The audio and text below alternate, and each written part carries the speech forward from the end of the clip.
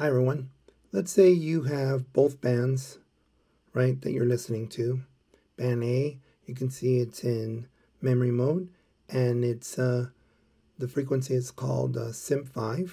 While if you go to band B, you can see, or in this case it's banks, right? Bank 1, it's called Simp1. Now a YouTube user called JJ, was wondering why do these names disappear, and he found out why, and he's sharing it with everybody here. So if you click and hold on the frequency, the names disappear, and thus now if you go to band B, the frequency name is gone, and that's because the frequency values just got larger. And if you click and hold, it'll go back to normal.